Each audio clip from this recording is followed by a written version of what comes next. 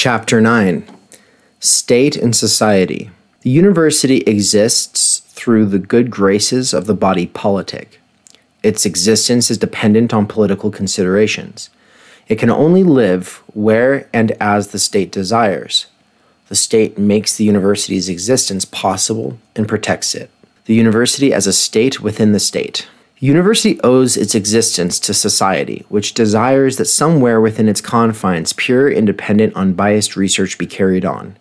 Society wants a university because it feels that the pure service of truth somewhere within its orbit serves its own interests.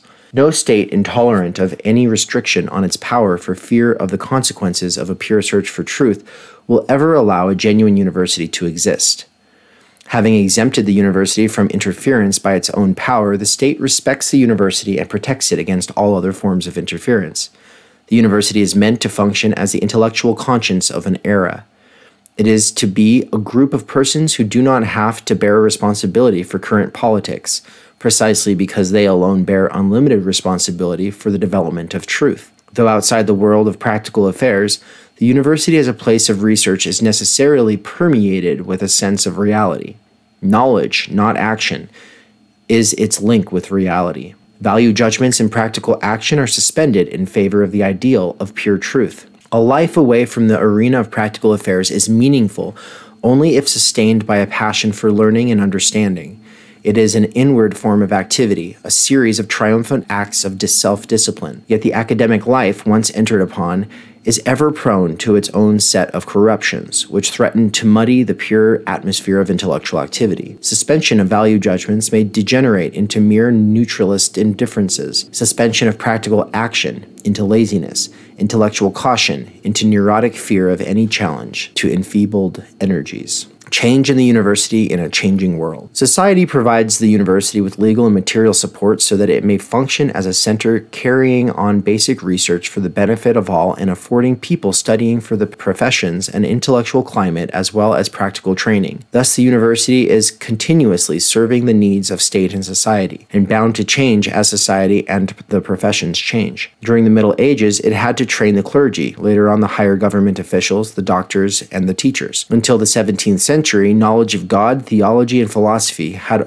been the all-important subjects. Since then, however, the growing influence of technology has increasingly called for specialized training. The most recent and sociologically inevitable stage has been the admission of women to university study. Over the past 50 years, the number of occupations requiring university study has been steadily increasing. The corresponding increase in university attendance, a factor beyond the control of all concerned, has brought about a change in attitude on the part of all members of the university, and particularly in the relations between teacher and student. Steady growth of enrollment has changed the nature and function of the university imperceptibly during the period from the 19th century to the First World War, and more so ever since. To meet this new call for mass education, the university has been forced to adopt the methods and procedures of the high school, yet society affects the whole spirit of the university not only indirectly but directly and deliberately through political means. This type of influence has changed drastically from one historical period to the next. Unfortunately, Humboldt's advice to governments never to think of themselves as indispensable has gone unheeded, except for a few rare and notable moments in the joint history of university and state. State interference has always meant favoritism for particular sets of beliefs. This has been true of monarchies and to a lesser degree also of parliamentary types of government. Under radical regimes and dictatorships, such interference tends to the point of outright violence. Influences both political and sociological transform the university, yet behind its many changing forms looms the timeless ideal of intellectual insight which is supposed to be realized here, yet which is in permanent danger of being lost.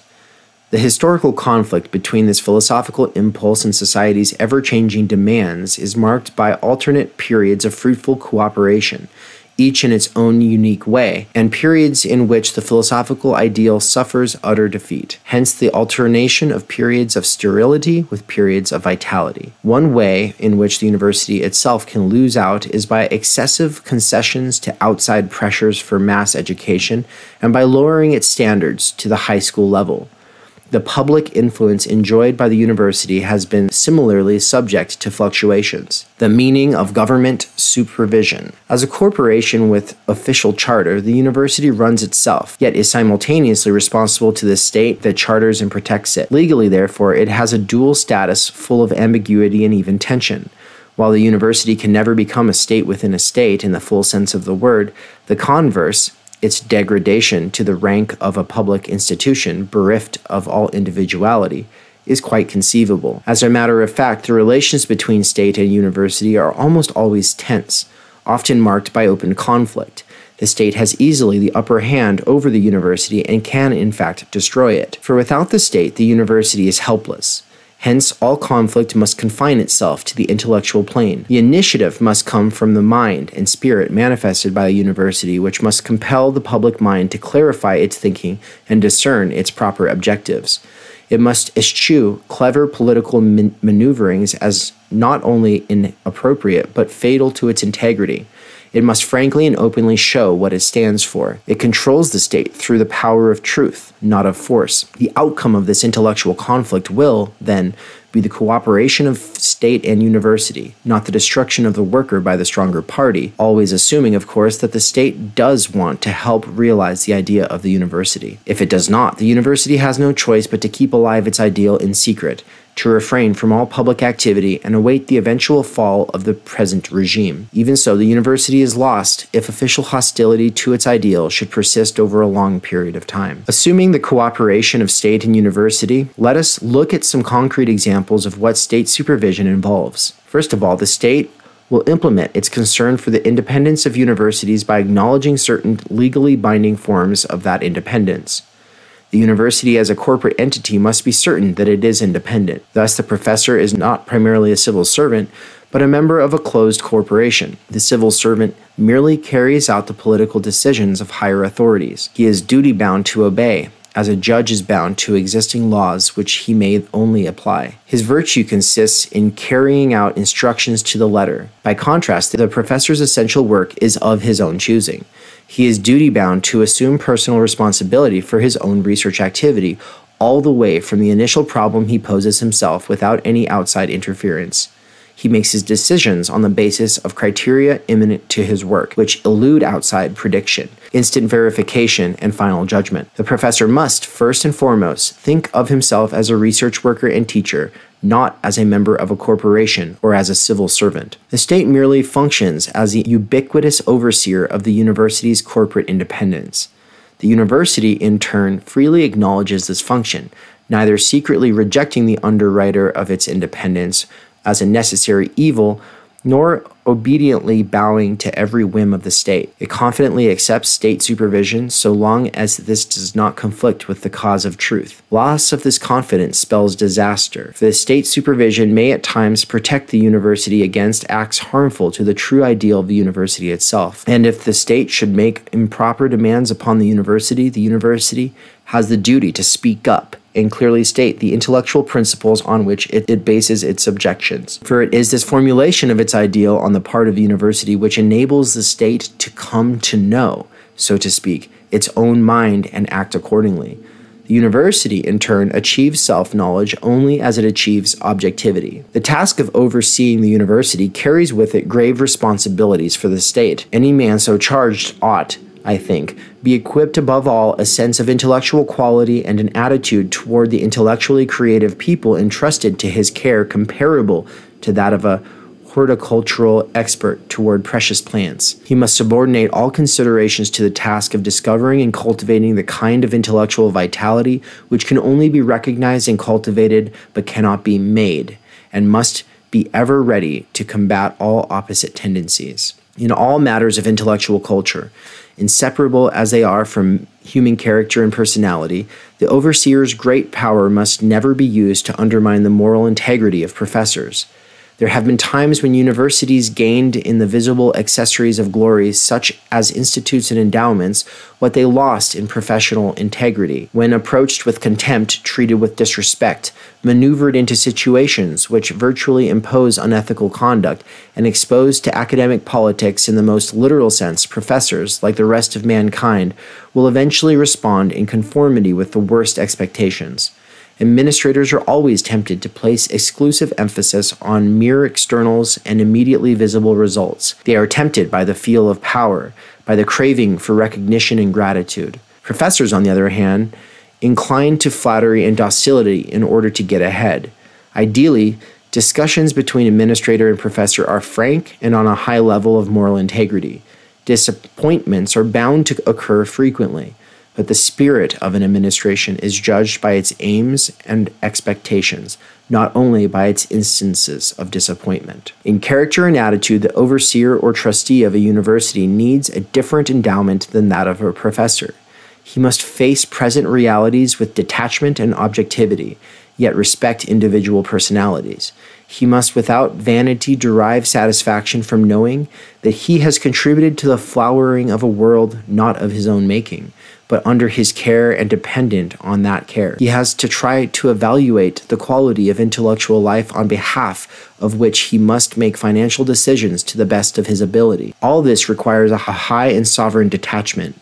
In general, professors cannot fulfill this particular requirement. Working in particular fields and therefore easily partisan, they are intellectually committed to special interests and therefore are not sufficiently detached. There are exceptions, of course, but since the tasks and necessary talents of administrator and professor differ as they do, one does well not to allow former professors to act as overseers and trustees over other professors. People with legal training, administrators by training and choice, are preferable. Were professors ever to indicate that they wanted only professors in administrative posts, this would have to be strenuously opposed. At the very least, the overseer who lives in the same place as the university of which he is responsible ought never to be allowed to lecture.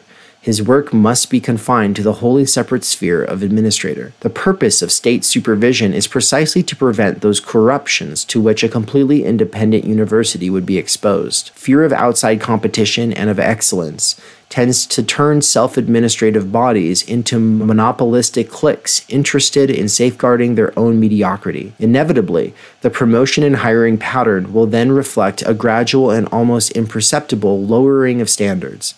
The system of co-option by itself will fail to produce ever better men and will instead favor a mediocre common denominator. However, if and when political interests interfere directly with university life, then state administration becomes a threat to the university. It is incompatible with the idea of the university that the state demand any more direct services from the university than to supply professionally trained people. Hence, it is disastrous if the state demands something which only serves the purpose of political propaganda. Any state interference with teaching cannot help violating the idea of the university. This danger remains even when the state must interfere to take disciplinary action against university members abusing their position for overt political ends. The state has a direct stake in education since it wants civil servants, doctors, ministers, engineers, chemists, and the like. But it must be left to the university to decide how this training is to be accomplished to get the best possible results. The state must confine itself to a purely supervisory capacity. Thus, while on continental Europe doctoral examinations must conform to state-set standards, they, at the same time, are administered solely by the universities.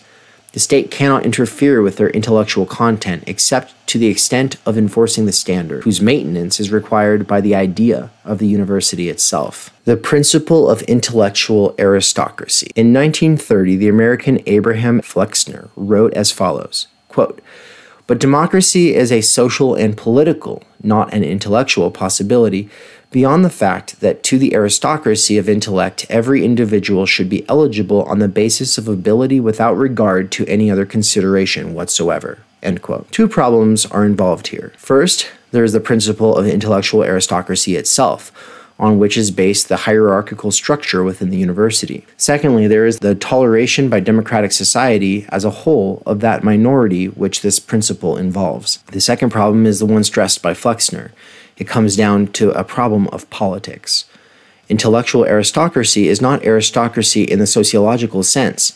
Everyone born into the intellectual aristocracy should be given a chance to attend the university. Their aristocracy has a freedom that is self-achieved and includes men of noble birth, workers, the rich, and the poor. But it is always rare and confined to a few. a minority. Majorities have always been hostile to privileged individuals and minority groups. Their hatred for the rich, for the gifted, and for a cultural tradition is always great. Most of all, however, they hate anyone basically different from themselves, anyone moved by that genuine and uncompromising will for knowledge, which the great majority never experience, yet feel compelled to acknowledge as a noble challenge. The incompetent cannot rise to meet this challenge because of a deep-seated failure of will. By contrast, people with a calling for the highest will love and quietly revere those of noble mind and spirit, and translate this love into increased demands upon themselves. Hence, whenever majorities are politically decisive, a dual process of selection is continuously at work. On the one hand, people instinctively reject those with an original and uncompromising intellect. Secretly, everyone agrees that great men are a public catastrophe, even though officially the call is for men of caliber. What people want is men of normal ability. Men of below average ability, on the other hand, lose out just as men of outstanding talents are quietly sidetracked through the countless little acts of the majority. How, then, explain that social groups ruled by the majority do in fact support minorities committed to the search for knowledge in their midst? The Middle Ages believed in the delegation of corporate functions so that the philosopher, in contemplating God, was active on behalf and in representation of the great mass of people who were fulfilling different corporate functions. The masses of our time probably no longer believe in this delegation of corporate functions. Today, they might justify the existence of science and scholarship by claiming that because science is a good thing, a belief which certainly underlies the whole popular cult of quote-unquote science, it must have an assigned place in society where it can work freely and take chances without the constant pressure for useful results. The problem remains, even if society believes in this firmly enough to restrain its otherwise irresistible momentum toward assimilation and collectivization, whether this Leviathan will itself agree to respect the place of scholarship and science. Will society agree to reserve a place for an understanding beyond its comprehension, yet of potential future utility? The search for truth and its relation to politics. Politics has a place at the university, not as actual struggle, but as an object of research, where political struggles invade the university. It is the idea of the university itself which suffers.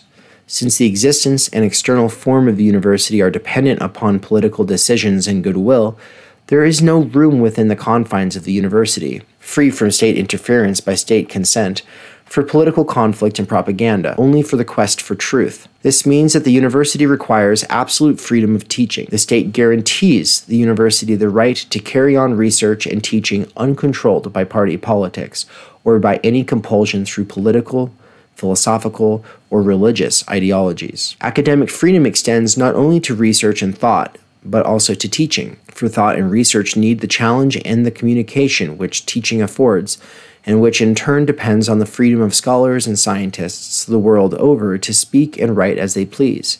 The state is determined to grant groups of scholars and scientists the facilities for the kind of long-term mutual exchange which they require for a balanced view of their subjects. In the study of man's nature, mind, and history, even the most extreme intellectual possibilities are to be explored to the fullest, not only in the form of casual, random, and quickly forgotten intuitions, but in the disciplined continuity of major intellectual productions. Only thus can we preserve in ages of intellectual barbarism those elements of knowledge and culture which can again become an inspiration to broader masses of people in happier times. Academic freedom proves its value wherever there are people who have merged their personal and their intellectual existence. They become the representative minds of an epoch, when their very awareness of historical forces frees them from the obvious and trivial kinds of dependence upon their time. All men are potentially capable of meditation and reflection, but only a very few have the calling for intellectual work in all its complexity. This minority includes the members of all professions requiring university study. It is the only group which can respond intelligently and critically to the advancement of learning. Though the search for truth does not produce benefits of immediate tangible use to the public at large, the public itself wants this research to continue as a free, long-range proposition on behalf of the nation as a whole. Not every state is interested in truth to the point of granting academic freedom. No state anxious to conceal a basic criminality of principle and action can possibly want the truth. It is bound to be hostile to the university, pretending friendliness only the better to destroy it eventually. Academic freedom means the freedom of student and teacher to do research in their own way and teach as they see fit. As for actual subject matter, that the state leaves up to each individual. This defines the very freedom which it guarantees against all interference, including its own. Academic freedom resembles religious freedom to the extent that each of these freedoms is guaranteed not only against state interference, but is guaranteed by the state itself. Academic freedom can survive only if the scholars invoking it remain aware of its meaning.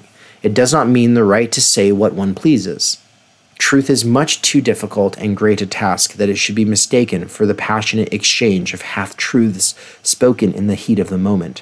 It exists only where scholarly ends and a commitment to truth are involved. Practical objectives, educational bias, or political propaganda have no right to invoke academic freedom. Academic freedom and constitutional freedom of speech only superficially resemble one another, for it is quite conceivable that academic freedom may continue even after the constitutional freedom of speech has been abolished. Faculty members cannot invoke their constitutional freedom of speech except as private citizens.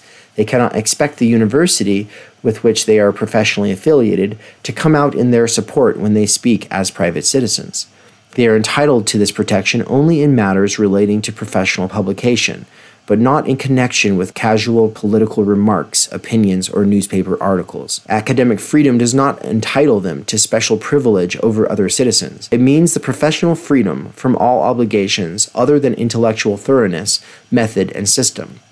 It does not entitle one to irresponsible pronouncements on public affairs. On the contrary, it obliges one not to cloak such casual pronouncements in a false air of authority, to be double careful about making them in the first place. There is, of course, a long-standing tradition of professorial intervention in politics. Most of it is not very glorious. Instances to the contrary are rare and atypical. The 7 famous Göttingen professors dismissed in 1837 for political dissent left their posts not because they dissented politically, but because they felt unable to reconcile their religious convictions with the breaking of the oath they had taken to the Constitution. Max Weber was the only and inimitable exception to the rule. His political statements were themselves part of his intellectual achievement. Democratic contemporaries labeled them highbrow and written above the heads of his audience. As for Socrates, never once during the 27 years of war with Sparta did he take sides in the hotly debated issues of the day except after the Battle of Arginosai, when he alone among the group blocking the unconstitutional vote to execute the generals refused to sacrifice ethical principle to popular pressure and give in. With this single exception, Socrates spent his life probing his fellow citizens with questions aimed at their most basic motivations, and so made himself more disquieting to them than the worst demagogue. Where expert knowledge is involved in contemporary issues, scholars and scientists have the right to make pronouncements. They can apply their knowledge through the medium of medical, technical, and constitutional opinions. They can systematically apply their knowledge to any contemporary problem which in the eyes of the state and society appears important. The form in which they make their contribution felt is through rational argument rather than personal intervention. Their task is to restate the evidence and to provide a clear picture of the total situation. They are free to volunteer this information, even though normally they ought to speak out only in reply to direct inquiry. In practice, however, every answer to contemporary problems is likely to be biased by non-objective considerations. The very questions are apt to be loaded. No critical scholar should ever forget how close he is, when faced with questions put to him by the public, to the position of the priest in Hebel's play, who is told by Holofernes to find reasons for a decision already made. Academic freedom is not a piece of property to be owned and enjoyed once and for all. The very economic dependence implicit in salaried status harbors a latent threat to the professor's moral integrity. Inevitably, professors tend to support the social conditions which favor them and give them status. To recognize the existing state of affairs and to serve the current government with their spoken and written word. The publicly appointed professor has come in for more than his due share of distrust, ever since Schopenhauer leveled his grotesquely exaggerated charges against state-salaried philosophy professors. Such mistrust is justified only when it takes the form of self-criticism. It is no accident that ever since Socrates, quite a few philosophers have thought it important to remain entirely independent and refuse reimbursement in any form whatsoever. The university and the nation. Greek in origin, the idea of the university is part of the Western tradition. As a publicly endowed institution, the university belongs to the state. As a privately endowed institution, it is certainly part of a given national scene. In either case, it is the expression of a whole people. Seeking truth and the improvement of mankind, the university aims to stand for man's humanity par excellence. Humanitas is part of its very fiber, no matter how often and how deeply that term has changed its meaning. Thus, while every university is part of a nation, it has its sights set on goals above and beyond nationhood. Differences aside, in this respect at least, it is akin to the idea of the church. The university proper must not take sides in the conflict between nations, even though, as human beings, its members have each their national allegiance. Members of the university, whether faculty, deans, or the president himself, abuse their position if they should choose to hold political rallies in favor of either a particular party or the country as a whole. They serve their nation and all mankind solely through the medium of intellectual creativity. The idea of the university suffers when abused for extraneous ends. Nationalism, like everything else, forms a legitimate topic of research, but cannot provide the basic direction of the university itself. We have come to the end. Beginning with the attempt to define the nature of science and the intellectual life sustaining it, we were led to examine the university as an institution. The variety of issues which had to be raised could obscure the one all-important issue, the idea of the university, which is the very lifeblood of higher education. This ideal cannot be reduced to a few simple statements, but had to be brought out indirectly. May we grow ever more aware of its real meaning, and may it serve as a standard guiding our judgment of all aspects of university life. No one who does not feel its validity can be made to see it. Since discussion is fruitless except where there is common ground, all we have done is put familiar facts in a new light. We are deeply committed to this ideal which has given meaning to our life, yet we lack the necessary strength to speak of it with the enthusiasm it deserves. We know that truth, striving all around us to be seen and recognized, will live or perish with our ability to realize the ideal of the university in its ever-changing forms. About the author. Professor Karl Jaspers is equally outstanding as an authority on philosophy, psychiatry, and literature. He is known throughout the academic world as an exponent of existentialism and as one of the greatest figures in German university life, who refused to support Hitler and continued to stand by his refusal inside Germany throughout the Nazi regime. After the defeat of Hitler, Jaspers was the one who forced German academicians to face the inescapable responsibility for their own share of guilt in bowing to Hitler. At present, he is professor of philosophy at the University of Basel, Switzerland. Thank you for listening to this audio recording by David McCarricker, published by Theory Underground. This work has been placed in the public domain because of its importance. I hope that you all enjoy this during your holidays in its small daily doses, like an advent calendar. And that if you are intrigued to hear lectures on the topic of the idea of the university, then I hope you will consider joining the course that I am leading with Brian Weeks and Ann Snellgrove, the three of us, all educators interested in the idea of higher education and a kind of learning environment that cares about the freedom of individuals to be able to research what they find most interesting, as opposed to what big business or political partisans think you ought to be researching. I'm going to actually show you all really quick what the website looks like. So you go to theory-underground.com. Make sure to register with the website and then go to courses right here. You can also go to events and get to it that way. And then right here you see Mikey teaches Zizek for They Know Not What They Do. That's a class that kicks off in February. We also have Professional Managerial Class Consciousness. That's kicking off at the end of January. And I'm teaching that one with Elton. And then the idea of the university right here. All three of these are courses that you can add to your shopping cart and choose to take if you want. But the idea of the university, if you click on it, if you're not already logged in, then this is what you should see. click Take This Course, click Add to Cart, View Cart, and then proceed to checkout. Oh, one quick thing, don't forget, I guarantee the verification email will be sent to your spam folder.